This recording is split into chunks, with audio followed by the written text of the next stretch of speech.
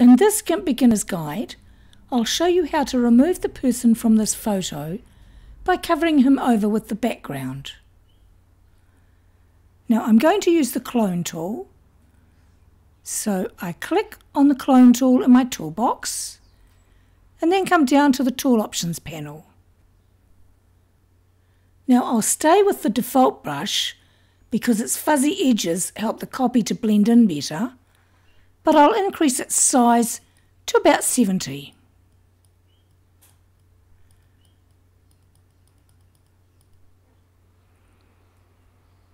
And now I'll create a source.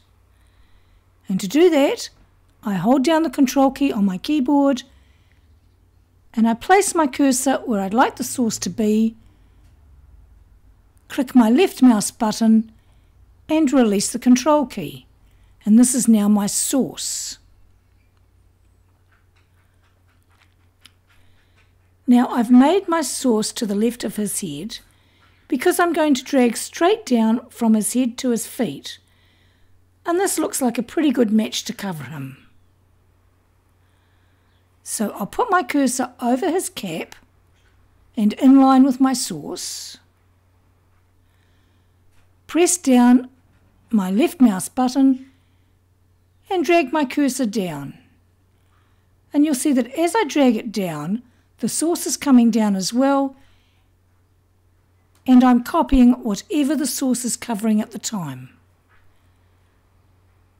Now when I get to the bottom and release the mouse button, the source snaps straight back to its original position.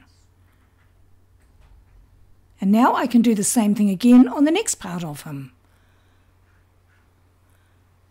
I place my cursor in line with the source, hold down my left mouse button and drag my cursor down. And then release it. And again,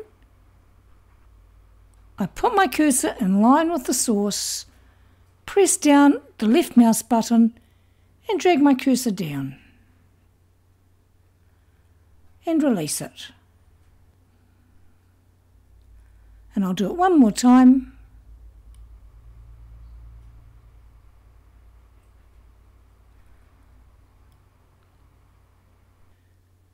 And now to cover his hand, I'll create a new source and cover over his hand.